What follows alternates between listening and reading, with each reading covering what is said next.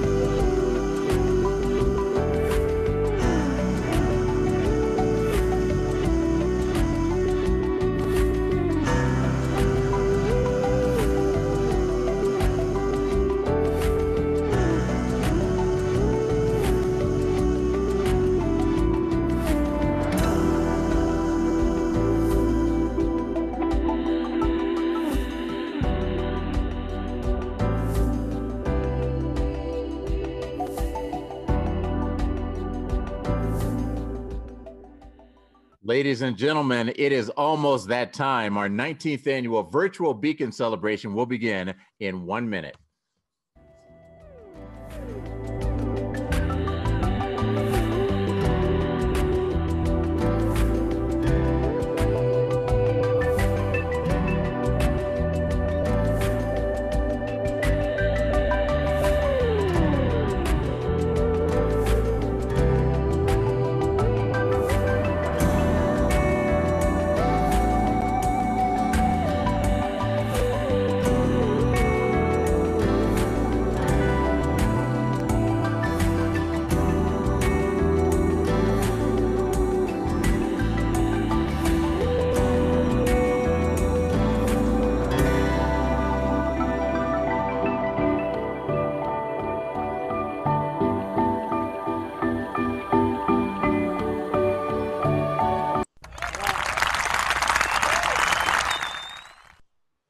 Well, good evening, everyone. I'm Reggie Rivers, a host with the Virtual Gala team, and I'm excited to be here for the 19th annual Beacon celebration. But this is the first time we're ever doing it virtually. And so we're going to have a lot of fun here in this first ever virtual gala to benefit Sewall Child Development Center. Now, social distancing might stop us from giving handshakes and hugs and pats on the back, but it's not going to stop us from supporting Sewall Child Development and the children and families that they support. And they need our help more than ever right now. Before we get too far down the road, we have one quick piece of technology advice. It can be difficult to watch the show and bid or donate if you're trying to do all of that on the same device. So we recommend that you watch the program on your laptop or desktop and you bid in the silent auction and make donations using your cell phone. Okay, I have two wonderful guests that I get to introduce here, and then we have some other special guests that are coming up later. First, we have Heidi Heissenbuttel. She is the president and CEO of Sewall Child Development. Heidi, how are you doing? I'm great. I'm so glad to be here with you tonight for the first ever virtual Beacon, and we wish we could be with each of you individually, but this is the next best thing, and we thank you all for joining us and supporting Sewall tonight. I couldn't agree more, and it's so good to see you, Heidi. Thank you. We'll come back to you shortly. I also get to introduce Steve Holloway. He's the chairman of the board and the parent of two former Sewall students. Steve, how are you doing? Doing well tonight, Reggie. Good. I want to say thank you to all of you who have joined us in this sort of unusual Beacon celebration. It's exciting to have you and an honor and a privilege to celebrate tonight and support a great cause. All right. Thank you very much, Steve. We're glad to have you here, and we'll be back to you in just a few minutes. Okay, so let's take a look at our agenda for this program tonight. First, we're going to explain why we're doing this virtual gala. Second, we'll tell you how you can get signed up to participate and make contributions. Third, I'm going to interview Heidi and Steve to get a better understanding of what Sewall Child Development Center does and why it's so important to support them right now. We've also got a video and interview with board member Tyler Gomez, and so we look forward to that. Fourth, we'll conduct a paddle raiser so we can all get involved. Fifth, we have Dr. Temple Grandin. She's a professor up at Colorado State University. She is tonight's keynote speaker. She's going to share her insights and have a Q&A session. So please think of questions that you might like to ask of Dr. Grandin, and you can put them in the comments in Facebook, and we'll gather them from there and we'll ask a little bit later. And then finally, we will celebrate and wrap things up. Okay, there's something that each of you can do right now to help Sewall Child Development. It doesn't cost a penny, but it will make a big difference. I want each of you to please lean forward and click the share button on Facebook. So you're watching this program on Facebook, and you have a network of friends and family. And if you share this to your network, then some of your friends and family are going to discover a passion that you have, that the love that you have for Sewall Child Development. They might tune in, they might learn more about this organization, they might even make a donation to this organization because they admire the work that Sewall does, but more likely just because they care about you. Their love for you might cause them to want to participate with Sewall tonight. So please reach forward, click the share button on Facebook, and share this to your network of friends and family. Next up, I want to catch everyone up to speed on why we're here tonight. You know, the coronavirus has forced nonprofits all over the country to cancel, postpone, or otherwise abandon their plans for their annual gala. And so the staff and the board at Sewall had a big decision to make. They had to decide, should we postpone, not knowing when the end of the coronavirus would come, or should we just cancel and not do this year's event at all? And ultimately, they concluded that they wanted the opportunity to connect with you about Sewall's mission and share the work that they're doing with children and families during COVID-19. So here we are in this virtual Beacon Gala, and here all of you are joining us. So thank you so much for making Sewall Child Development a priority tonight. We appreciate you. All right, next on our agenda is to make sure you know how to bid. Here are the instructions. You can go to that URL, but the simple instructions are to text Sewall to 50155. If you have already registered, then just look in your text messages on your phone for a message from the number 50155 and click that link. If you have not yet registered, please do so. It's really easy. Text the word Sewall to 50155 and then click the link that you get back after that. All right, so I want to tell you about our sponsors right now. Give a shout out to our sponsors. Let's go back one slide, please.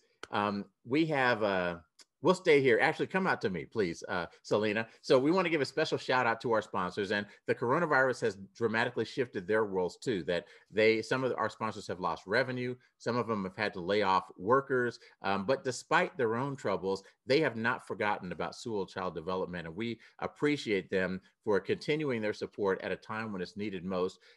Here's a reminder to all of you. If you need a service or product that one of our sponsors or in-kind donors offers, and you need it, make an order with them because they could use it. It helps them pay their employees, and it lets them know that during tough times, we've got their backs the same way that they've always had our backs. All right, so we're going to tell you about some sponsors tonight, and we're going to applaud after each one of them. And I want you to join in on the applause. I actually have a little applause button here, but we're going to have some applause. And I think I'm just going to do a little shoulder dance every time we applaud for somebody. So you can join me in dancing with your shoulders. We're going to start off by thanking Marilyn Brown. She is a longtime Sewall partner and supporter. Marilyn believes in supporting teachers because when teachers are supported, they can be there to support children and families to the fullest. So thank you, Marilyn Brown. We want to say thank you to Cigna. Cigna is a generous guiding light sponsor. We're excited to have them on board with us. Thank you, Cigna.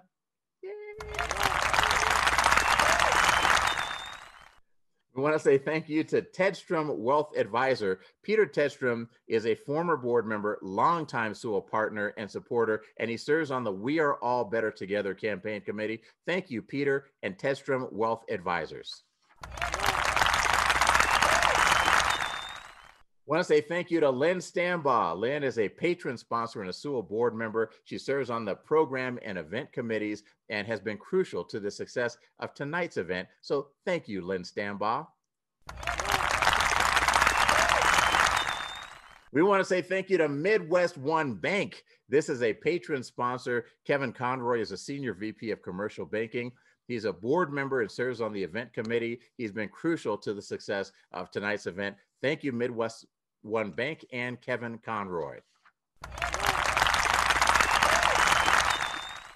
We want to say thank you to Casey and Ed Adams. They are patron sponsors. Casey serves on the event committee and has been essential to the success of Sewall's events. Thank you, Casey and Ed Adams. And I know you're all dancing with your shoulders at home. It's not just me. I want to say thank you to our patron sponsors, Heidi and Eric Anderson, Luce Daniels Weinberg and Peter Weinberg, Steve and Laura Holloway, and the Mental Health Center of Denver. Thank you. We want to say thank you to our partner sponsors, Randy and Elizabeth Sylvan, and Burton Wilson, Digitech Systems LLC, and Bill Holland and Brian Cave Leighton Paisner LLP. Thank you. And thank you to all of our in-kind sponsors. Their generosity and support has enabled us to hold this silent auction. So thank you for their support, and please enjoy the bidding tonight. All right, so now it is my pleasure to reintroduce to you all the way from, well, I think just from her office at Sewall Child Development, it is Heidi Heissenbuttel, President. Thank you, Reggie. We did not practice shoulder dancing in our dress rehearsal. I'm totally impressed. That's a true story. Yep. Well, I know you were doing it, though. Sure I was. All right. And I want to bring out Steve Holloway from the middle of Denver. You know, if you took a map of Denver and you put a pin right in the middle of that map, it would have hit Steve's house. Welcome, Steve. Thanks, Reggie. All right. Well, the two of you are going to give us some insights about Sewall Child Development. And Heidi, for those who are just learning about Sewall Child Development, can you give us a brief history and share the mission? Sure. Sewall has a 76-year-old history, but in the last 31 years, we've been an integral part of the community in providing high-quality services inclusively to early childhood, focused on early childhood. We work with young children of all abilities, all socioeconomic statuses, race and ethnicities, and all children learn together in the same classrooms. So we've had a focus on diversity, equity, and inclusion for many years. Over those years, our services have expanded in depth from infant toddler home visits and diagnostic evaluation clinics, and in breadth throughout the city and county of Denver. Sewell serves over 300 preschoolers in 9 different locations, over 100 children with disabilities in 45 Head Start classrooms, and about 78 infant toddlers at home or in one of our 4 toddler rooms. And this year we opened up our first ever infant room. For those of you who haven't experienced our programs in action, we invite you to set up a virtual tour, or better yet, an in-person tour when the pandemic is behind us. And in addition to what you hear tonight, you'll see the difference that Sewell makes when early childhood team members, such as early childhood educators, special educators, speech language pathologists, occupational physical therapists, mental health providers, partner with families to make a difference in young children's life. So thank you, and thanks for being here. Yeah, well, that's wonderful. Thank you for that that history and that wrap up. And Steve, Heidi mentioned diversity, equity, and inclusion, and I understand that's part of what drew you to Sewell. You know, that's exactly right. I think we live in a time where we're all aware of the changes in society and in some respects how divided we are. And I'm attracted to organizations that really invest in kind of an alternative model that brings people together. Sewell has a 75-year history of bringing kids together and creating a high-quality early childhood education environment that includes children of all abilities in the same context. I've been involved with Sewell one way or another for almost 30 years, long before I had kids. And I decided as a volunteer that if I ever had kids in the future and I was still in the area, that I might select Sewell for their early childhood education. And I'm so glad that I did. Both of our kids are thriving now, both in middle school. And one of the things that I think that they took away from that experience is the importance of diversity and inclusion. I think that they are better people for having attended Sewell. They're more compassionate, more thoughtful, and more understanding of diversity. And so I am proud to continue to support the organization because of its values. Oh, that is wonderful. Well, thank you for sharing that, Steve. We appreciate you. And Heidi, I want to go back to you. I know that 2020 has been a year like none other. And so how has this impacted Sewell? So starting in March, Sewell's preschool and childcare services had to shut down, much like the rest of Denver. But staff quickly adapted to remote services. We learned to have staff meetings on Zoom and circle times remotely. And we invested in ways to get the appropriate technology to staff and families. With the support of Karen and Jim Pacell, we started the Emergency Family Relief Fund, and we provided food and rent assistance to over 40 families throughout the spring and early summer. With additional support from the Pacells, we also were able to train our staff while they were home working virtually, and 45 different staff members participated in a Reggio-inspired training module sponsored through the University of Colorado at Denver. Then in early June, as things became a little safer, we started opening our full-day childcare rooms in phases, and by late August, most of our sites had a plan for reopening. Ultimately, we know that young children learn better through play and interaction, and we're trying to keep children engaged as much as possible. We make decisions every night based on the guidance from the Public Health Department, and it's our goal to stay open as long as possible and keep interacting with children and families. That's wonderful. Thank you very much. Steve, you are the chairman of the board. Tell me, what do you think about the work that your event committee has done? So far, it's been excellent. I really admire their efforts to make a important program to Sewell come off in a most unusual way. Casey Adams, Kevin Conroy, and Lynn Sambaugh have just done an excellent job in not allowing COVID or the challenges of our times and this year get in the way of an important event. So with a great deal of gratitude, I appreciate their level of commitment to the organization. And I know that tonight's program is really going to shine through because of their efforts. Okay, great. And I've got a shiny head just so it can shine through. Heidi, want to invite you back and get your thoughts on the board and staff and the work that they've done this year. Sewell could not have navigated the pandemic without the leadership and guidance of Steve Holloway and Sewell's board of directors. We needed their financial, operational expertise and their emotional support as we kept going through this. So huge kudos to the board, and I wish you could see them all in your audience and know each of the board members. We also welcomed 3 new board members during this time period, and so we're thrilled to have them as part of our board and to help build some of our energy.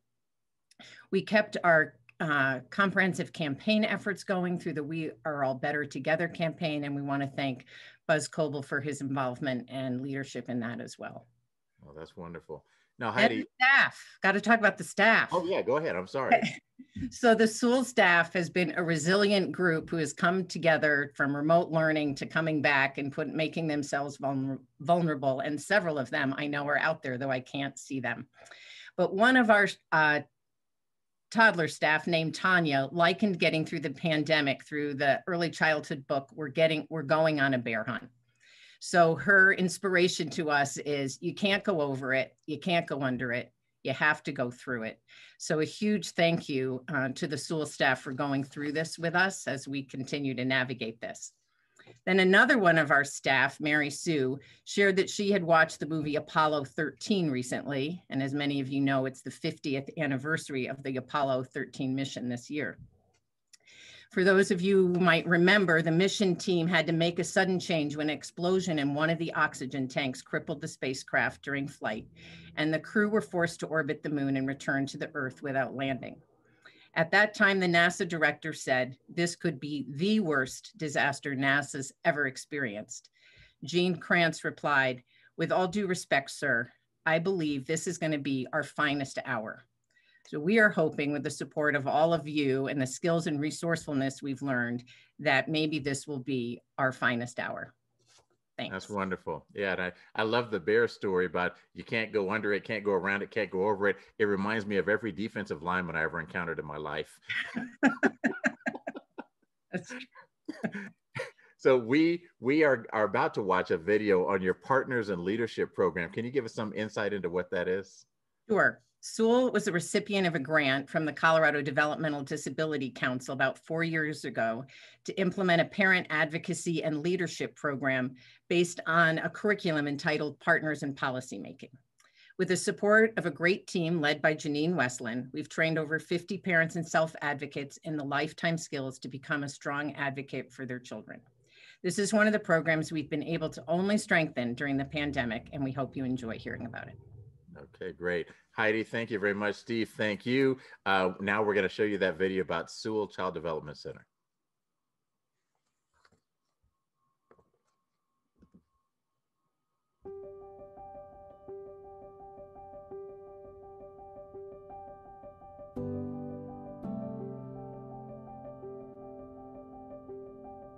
My name is Tyler Gomez, and I'm a partner in advocacy, and I have a son with special needs. So we were completely open to taking the class, and I was super enthusiastic that I'd gotten the opportunity to sit next to the basically Janine, who's the facilitator of the class, at that dinner. It just seemed like things, you know, happened for a reason. Before starting the class, I didn't realize we had to do a project, but that was a requirement of the class. And at this point, my son was going to an elementary school that had a playground that was just not functional for him. I mean, he'd come home after school, scraped knees. His hand had to be held the entire time he was playing. My partner in the project, her name's Kira, she also wanted to do something focused on playgrounds and play equipment. So yeah, we hooked up with the Jeffco Parks Department in a pre-planning stage of one of their biggest parks. It's called Clement Park.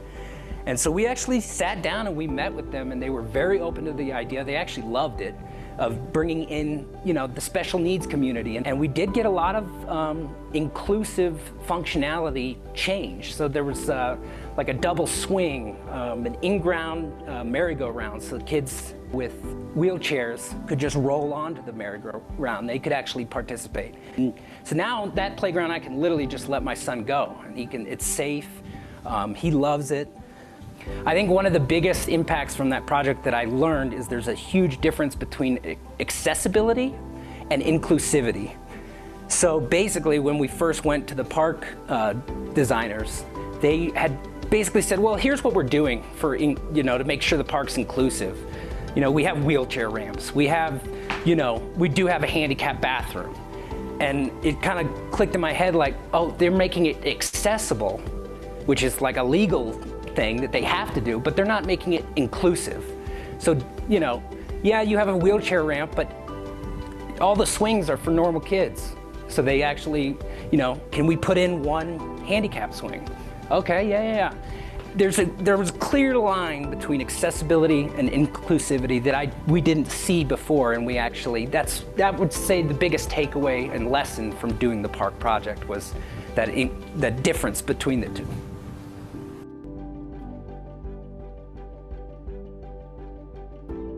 Yeah, I would say the biggest thing would be around schooling. So we had a couple meetings already with my son, pre-me finishing partners, and it just felt like we were getting told. We'd go to the meetings and they would tell us what we can't, here's what we're gonna do this many hours, blah, blah, blah. After partners, I remember this very clearly. We had a meeting with the principal. The principal wanted to be in the meeting. And I walked in with all the books that I got from partners so that they knew I was serious. In partners, we learned some of these languages and these words that these teachers and facilitators, administrators use. And they're kind of like code words. Like a lot of them are acronyms, and they would just throw it across the table to the other teachers, assuming that we didn't understand what it meant. So the acronym they threw across the table was LRE, and they had assumed that my wife and I didn't know what that meant, and it stands for Least Restrictive Environment. So basically, it's a kid-specific concept of what environment is least restrictive for them, where they're gonna learn the best. And I said, oh, you mean least restrictive environment? And you could see everyone at the table kind of tensed up, and they were like, ooh, okay, he knows what he's talking about. And that just changed the entire conversation. The principals got a little nervous because we're starting to ask for more resources. And so it leveled the playing field. And that's, I think, the biggest thing that Partners does is it levels that playing field. It gives you the resources for you to go in and say, no, I want this, because they're not going to give it to you. You definitely have to ask for it.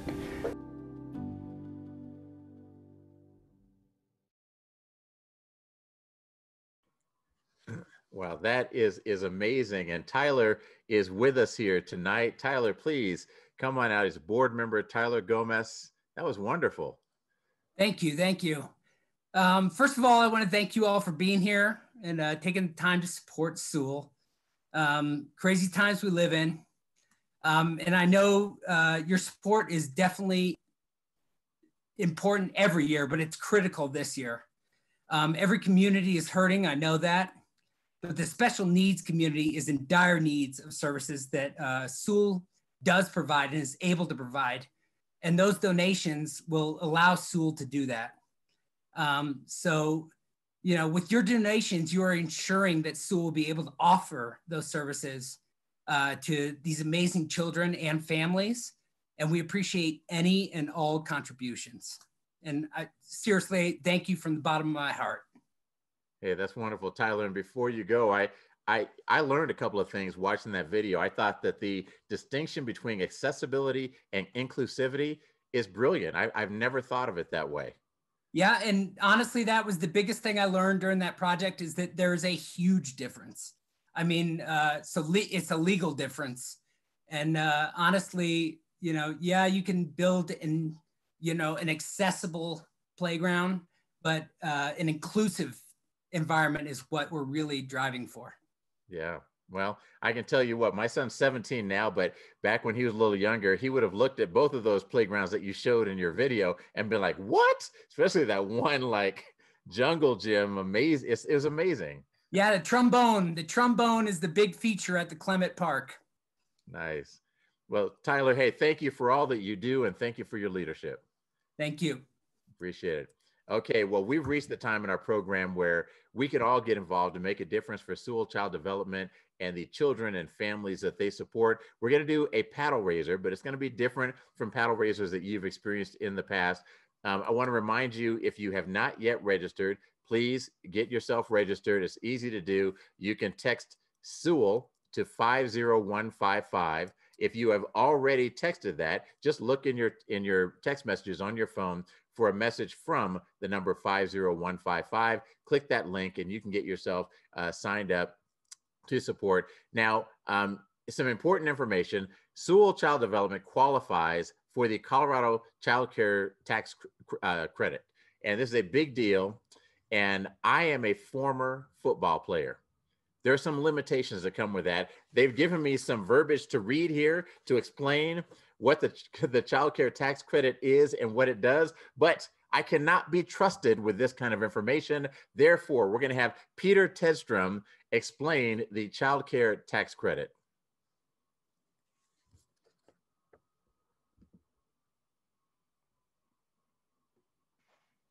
Hello, my name is Peter Tedstrom, and I have been a supporter of Sewell Child Development Center for quite a while.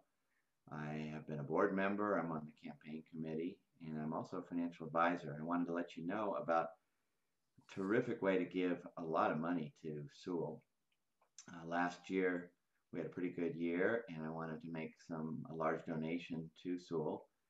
And when I realized that the child care tax credit was available, I was very excited. And the way the child care tax credit works is, let's say you give $10,000, you can get a credit of up to 50% of your contribution. So in this case, if one gives $10,000, you can get a $5,000 tax savings.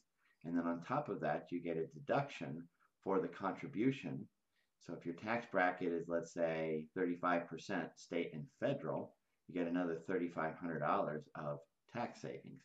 So you take the tax credit of $5,000 and the tax deduction that allows you a $3,500 tax savings to give you a total of $8,500 of tax savings, which means essentially that you can give to Sewell $10,000, saving $8,500 in taxes, and therefore your net cost is $1,500.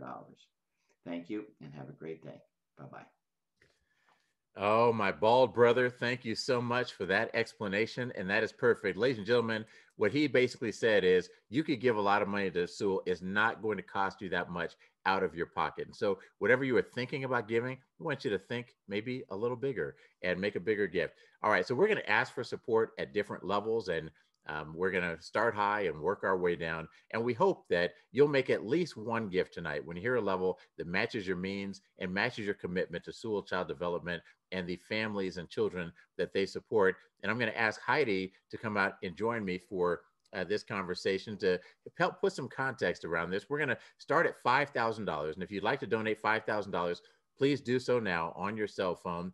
And I know $5,000 is a lot of money, but it's also a lot of impact. Heidi, can you frame what $5,000 would mean for Sewell?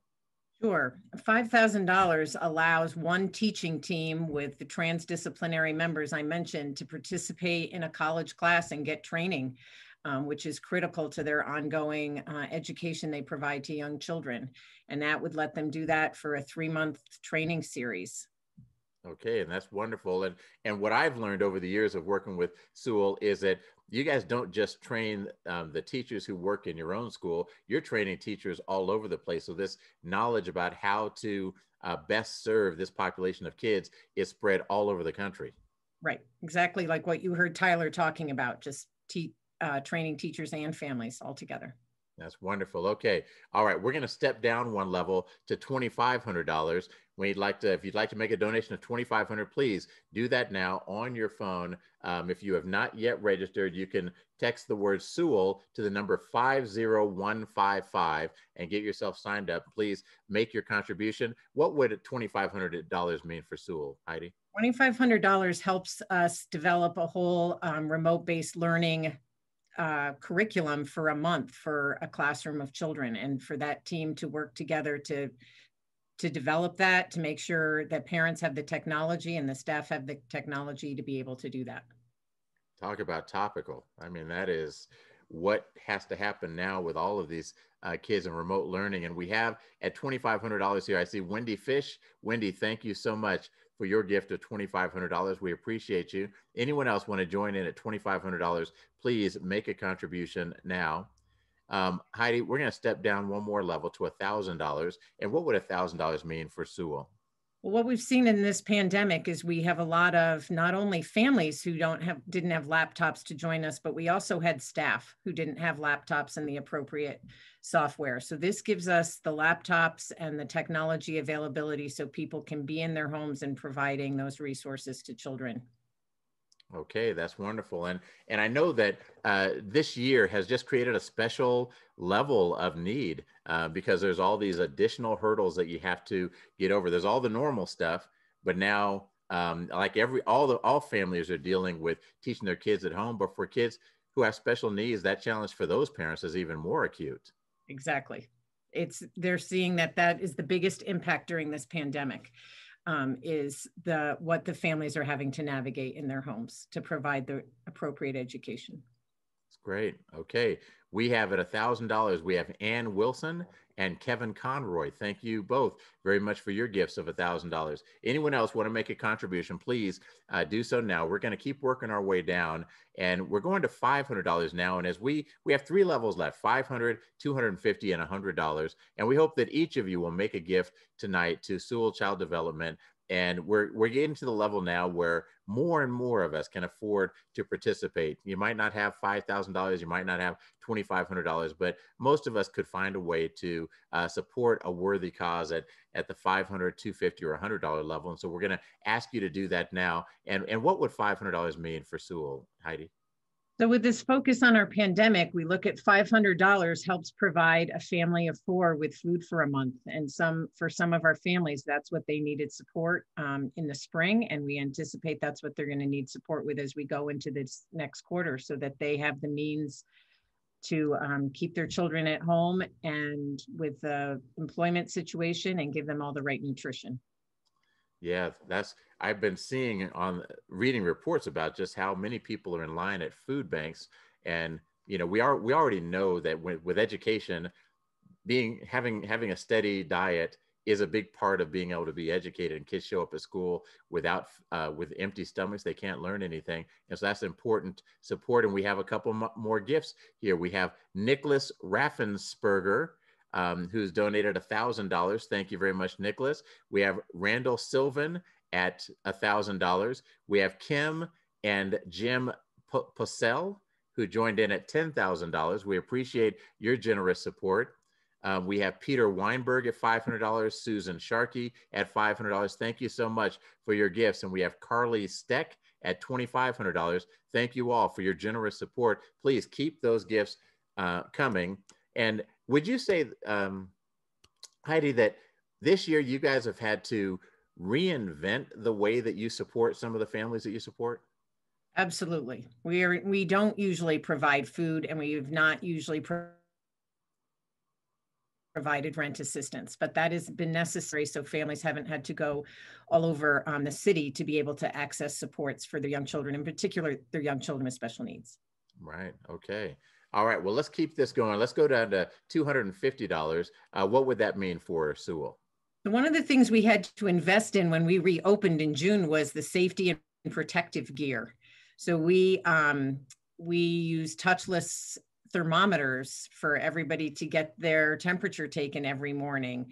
We have safety, cleaning, and protective gear, extra investment in custodial services, creative face masks that some of you will see in the bidding and the silent auctions. Some of the older kids made some tie-dye masks, and they're for sale in the silent auction. So, but we have really had to invest heavily in all of the protective gear to keep everybody safe. Yeah, that's important.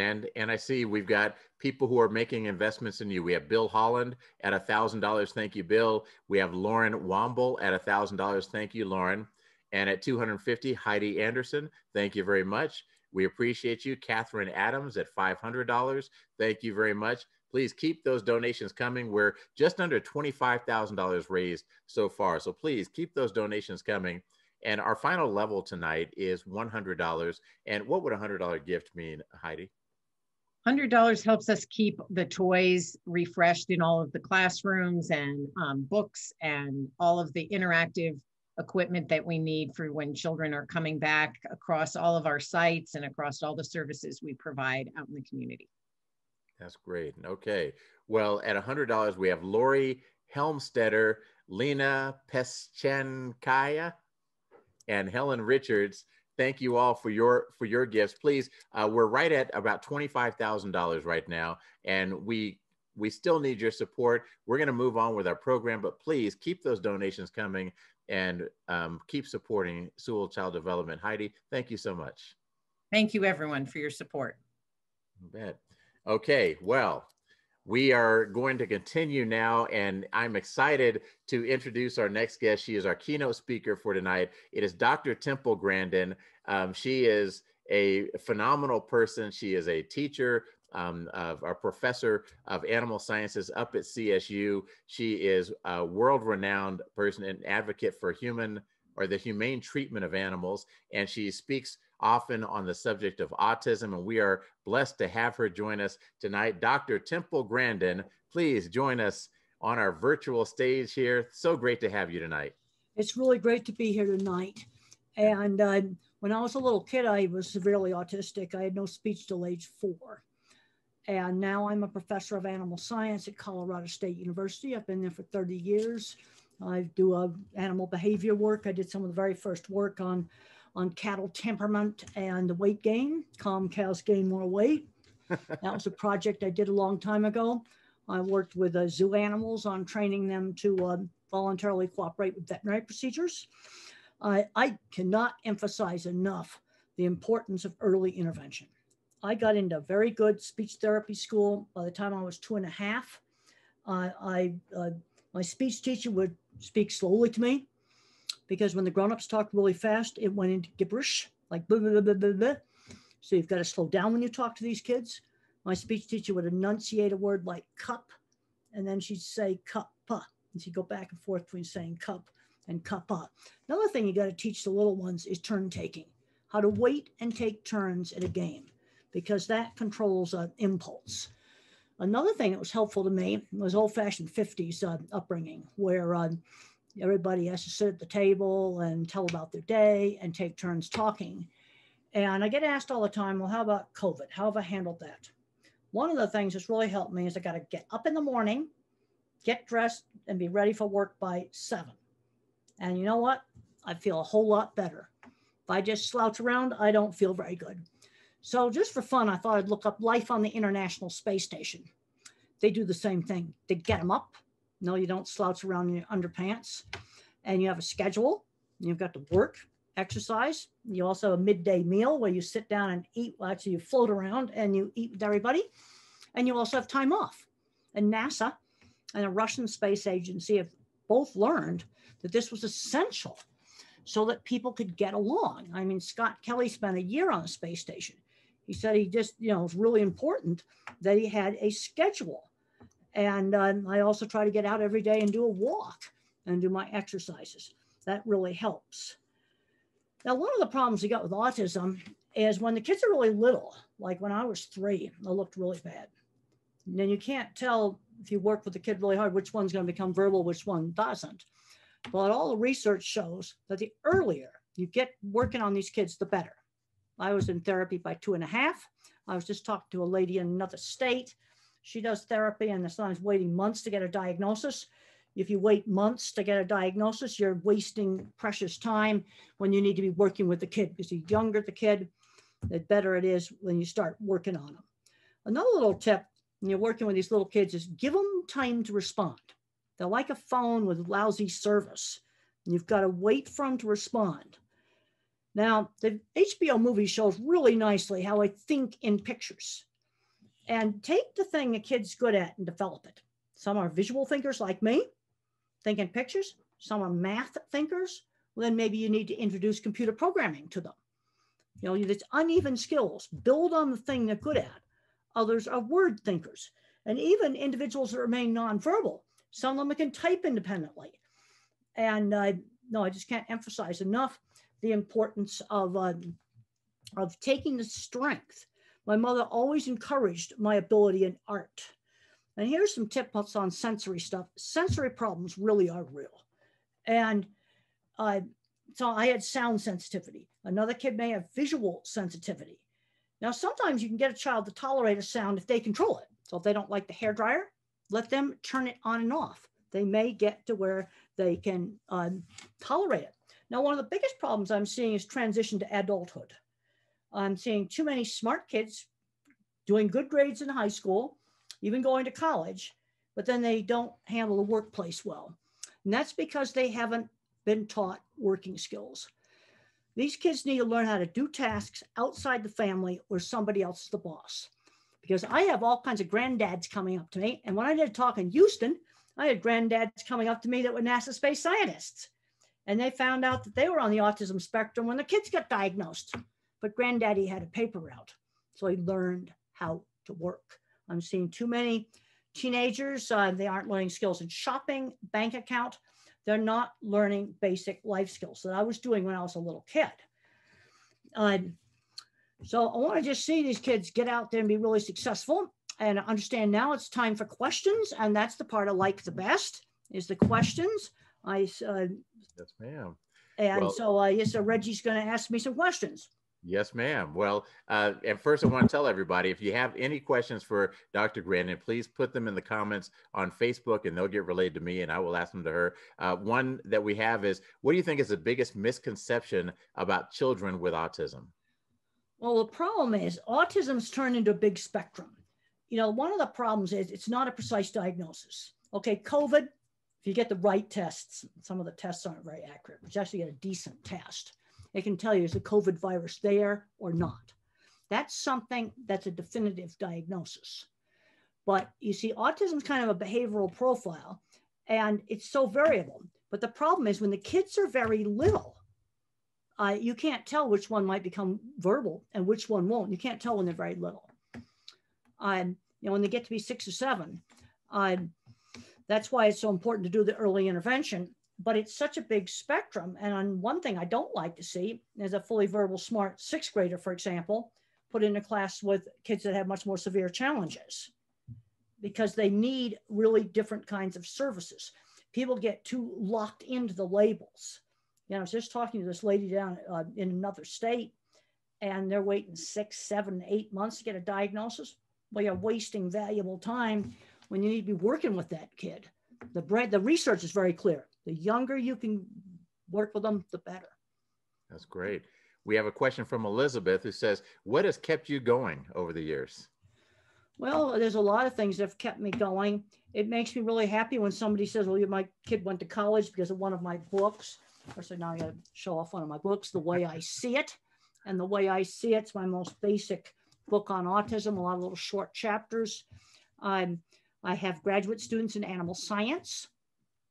The other thing is, for me, my primary identity is a scientist. And this brings up mentors that helped me in high school. I was a rotten student. I got bullied in high school and I didn't care about studying. So my school put me in charge of the horse barn.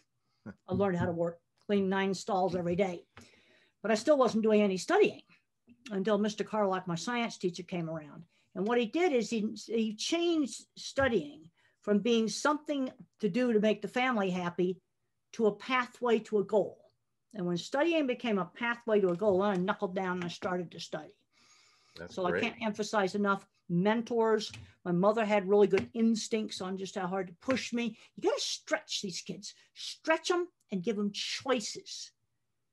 That's great. Luz wants to know, what kind of job do you suggest for a 16-year-old boy?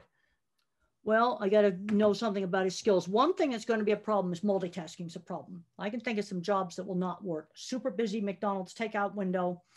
You know, we have a store in Fort Collins and their Christmas wrapping stations like crazy. A lot of multitasking is bad.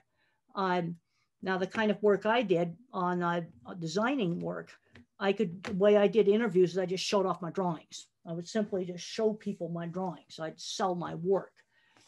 Rather than trying to sell myself, I would just show the work. In fact, I'll show you some of my drawings. I would just put them out on the table. put them out on the table and show them to people. There's some of my drawings right there. Oh. And I would just show the work off. You might have another kid, some mathematical kid. Now, the thing that's a problem is people don't differentiate between a person where bagging groceries is a suitable career and where it's a training job. For me, it would have been a training job. Well, let's just start out, you know, simple jobs, but I'd like to start out with volunteer jobs when they're around 11. Now, the problem we've got today is all the churches and community centers, all those places are closed now. Those were perfect places for kids to do volunteer jobs on a schedule outside the home. But they've got to learn how to work. Don't wait until they're out of school before you start jobs. And then just use your connections to get them into a job. Half of all good jobs for everybody are backdoor through connections. Right. For everybody. You know, we have another question here. What do you tell a parent who is freaked out by the diagnosis for their kid? Well, I'm going to assume we're talking about a parent of a real little kid. Well, you got to start working on the therapy, and some kids you kind of get them verbal, and you might get someone like me. You just don't know when they're real little. But the thing is, you can't wait. Now, one thing that the doctor did with me, it was actually a neurologist, not a psychiatrist, checked me for epilepsy. And if the child does not have epilepsy, that's usually a good sign. But you got to start working with them. And that's what you got to do. And then you get the kid that gets diagnosed maybe by age 10. He had no speech delay, so a more Asperger type of kid, and he's getting bullied in school. I've been out to Silicon Valley. We wouldn't have this tech that we're on right now without people with autism. A little bit of autism gives you all this tech we're using. Right. That's great. Another question is, what do you recommend to say to families so that they stay motivated and keep working at it? Well, it can be, you see, these are real general questions. I kind of want to know, are we talking about a family, a newly diagnosed 3-year-old or 2-year-old, or talking about a teenager? I just got an email the other day of a nonverbal teenager breaking every kitchen cabinet in their house. That is a sort of kind of thing that's very difficult to deal with. That was an email I just got the other day. And I wrote to him and I said, call me. What did you learn?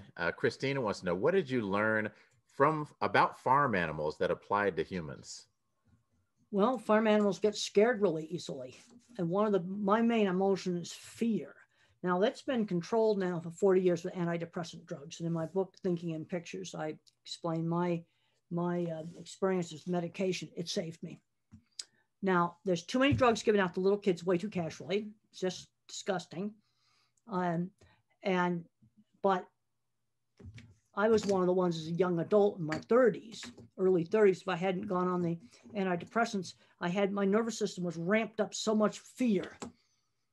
My fear center was 3 times larger than normal, and the medication ramped that down.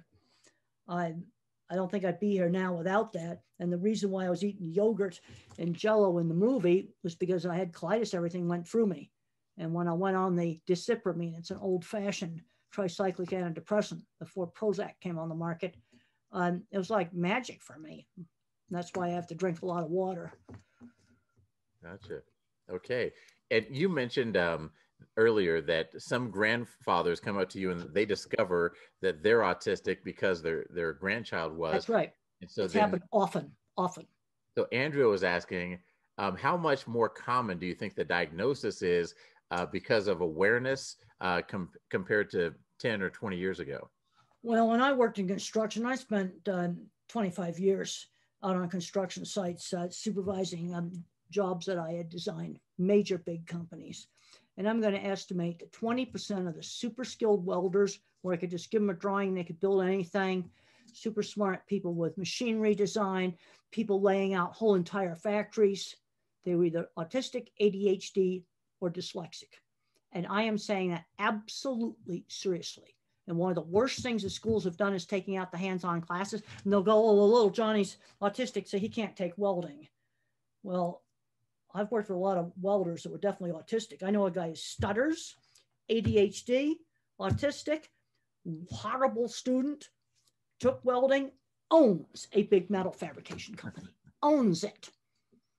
And he started out small and he's selling stuff all over the world. And I've been out to Silicon Valley and gone into rooms full of programmers, and it's absolutely silent. Everybody's got the headphones on working on their computers. Wow. So this is the problem. You see, autism is a true continuous trait. One that's being a little bit geeky become autistic. And granddaddy was brought up 50s where you were taught social skills. Like in my neighborhood, when kids got to be 7 or 8 and the families had a party, you had to put your good clothes on and be little party hosts and hostesses. Well, that taught social skills. And all the kids in my neighborhood did that.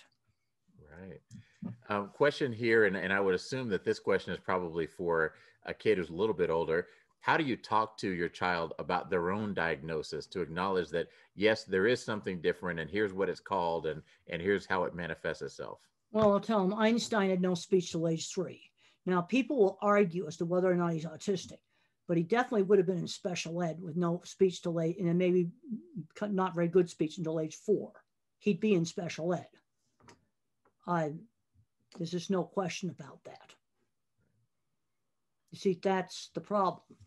And one of the problems we got today is you got all the video game addictions. Too many kids are getting addicted to video games. When I was a child, we were out, playing out in the fields and building forts and flying kites, and social skills were taught in a much more structured manner in the 50s. That's another reason why granddaddy got the job. And I've talked to grandfathers in Houston, several of them, and I've talked to them. I was at a big tech conference one time, and I had a computer programmer come up to me crying, and he's saying, "I'm one of those dads." This is something that's happening over and over. And I'm seeing some problems with parents kind of overprotecting kids, and they're not learning basic skills like shopping, bank account. I was shopping when I was 7 and 8. I got 50 cents a week for allowance. I could buy 5 comics with it. But if I wanted that 69-cent airplane, I had to save for 2 weeks. It's now a $5 airplane. But mother didn't buy those little balsa wood airplanes. I had to, that came out of allowance. Well, that taught important skills. That's not hard to do. But I'm seeing 16-year-olds doing really well in school who have never gone shopping. And then when I suggested their kid go buy something, the mom broke down and said she couldn't let go. And I've gotten kids, I had a lady come up to me at the airport one time. Yeah, airport, I don't know what that is. I haven't been there since March. And she had a daughter who's probably, 12, 13 years old. And I found out she never shopped. So I pulled a $5 bill out of my bag and I said, "Go buy something in that newsstand." And she went over and bought a drink and came back and gave me the change. First time she'd shopped. Wow. That's ridiculous. Wow. So it sounds like that your parents didn't shy away. They didn't treat you differently. They didn't do anything differently. And is that what built your self-confidence and your self-esteem? Well, yeah. And now my mother realized that certain noisy things were a problem, and I was able to, get away from that. But there were some expectations. And what happened in the 50s is that kids that were fully verbal, or let's say Asperger types, they ended up getting jobs. And the problem we got today is a lot of kids aren't getting exposed to enough stuff to figure out what they might want to do for work. How did I get involved with cattle? I was exposed to beef cattle when I was 15 at my aunt's ranch. I was at Eastern originally, and I was scared to go out to my aunt's ranch. Mother gave me a choice: go for a week or go all summer. Not going was an option. Give some choices. There's been some good successes with getting kids off of video games, like young adults, with auto mechanics. And you slowly do more and more auto mechanics and less video games. There's been 3 successes with that. Gotcha. Good question here. They have a 10-year-old son, very verbal, but he struggles with making friendships. It's hard to make and keep friends. Have you any advice for them about how to interact with others? Well, through shared interests. Only place where I had friends was shared interests. And I was bullied in high school, and I had friends riding horses. I had friends with model rockets and electronics.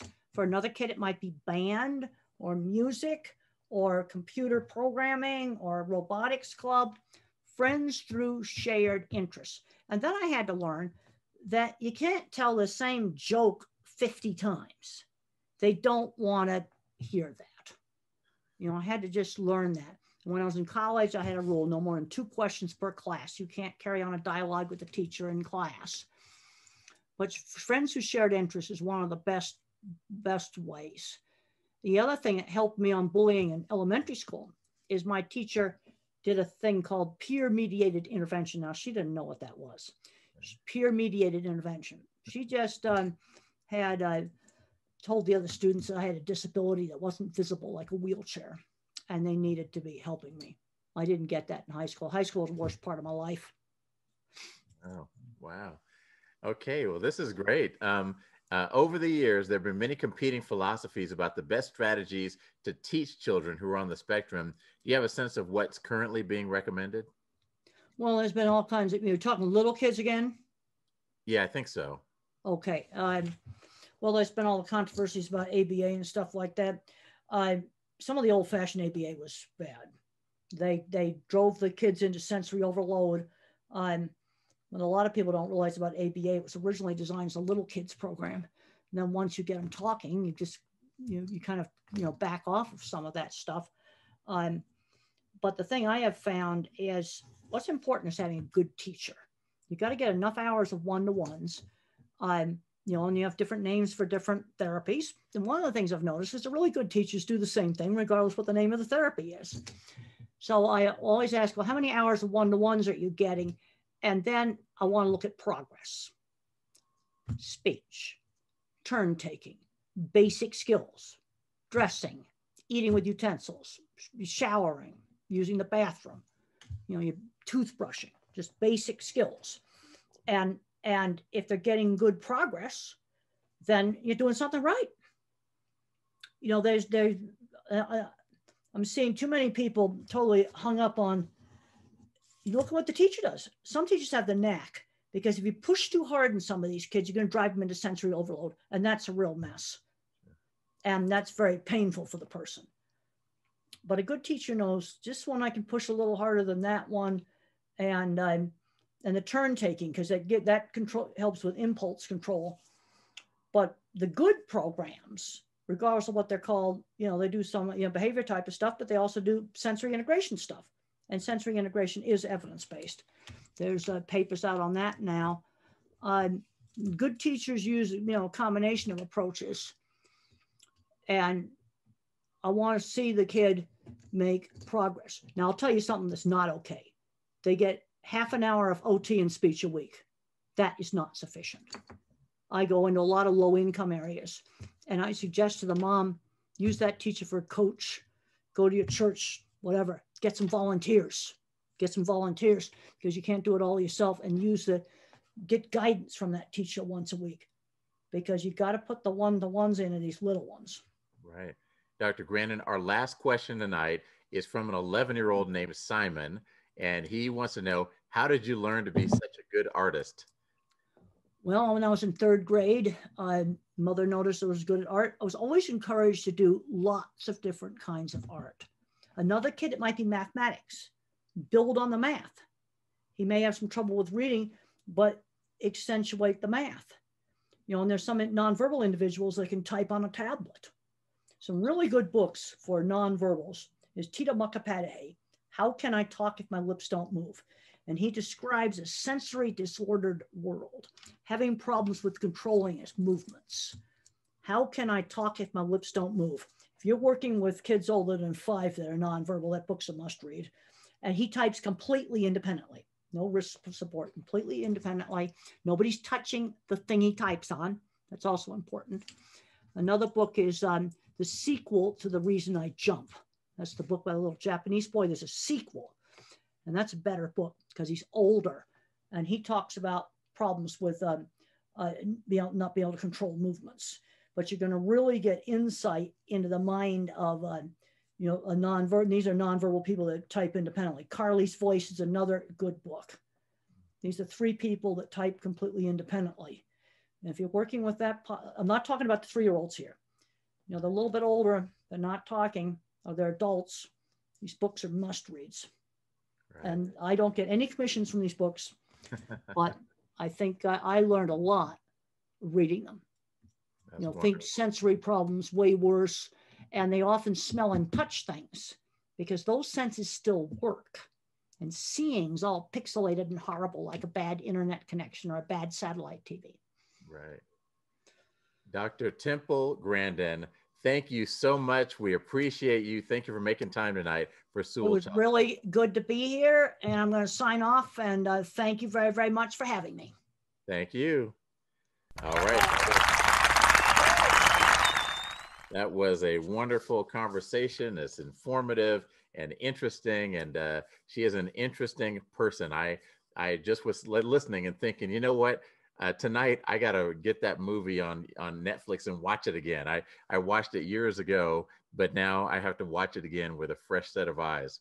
All right, so please keep your donations coming. We're at $32,000 raised so far. I want to say thank you to Brian Sullivan at $250, Jody Mack at $250, Sharon Ernest at $250, Barb Bieber, the Beeb at $500, Catherine Adams at $500, Peter Weinberg at $500, Bill Holland at $1,000. I can't remember if I said your name already. Lauren Womble at $1,000. And then we have a bunch at $100. Alice Gretzel Harwood, Mary Sue Johnson, Evelyn Sickle, Sharon Jaxie, Amy Murch, Christina House, Lori Helmstetter, and then a couple that I've named already. So thank you so much. We appreciate your generous support of Sewell Child Development. And I'd like to invite Heidi to come back. And Heidi, what do you think about all this? What a great event this has been. I think this is fabulous. It's so great to have all of this support and joining us virtually. I miss that I can't see you all, but I'm enjoying all of this support. And thank you. It was great to hear Dr. Grandin, the real life issues that so many people face, and strength and ability focus. Wonderful. Yeah, it really is. Yeah, thank you. And thank you again, Dr. Grandin. I appreciate your being here. I appreciate listening to you. I feel like I learned a lot and gained a lot. And Heidi, I think you hit the nail on the head, ability focus, that thinking of just walking through Silicon Valley and saying, yeah, these people have Asperger's. They wouldn't be doing this if they didn't have this, and really seeing the potential of their ability. That's wonderful. Exactly right. Okay, so we want to thank the Beacon Celebration Committee of Casey Adams, Kevin Conroy, and Lynn Stambaugh.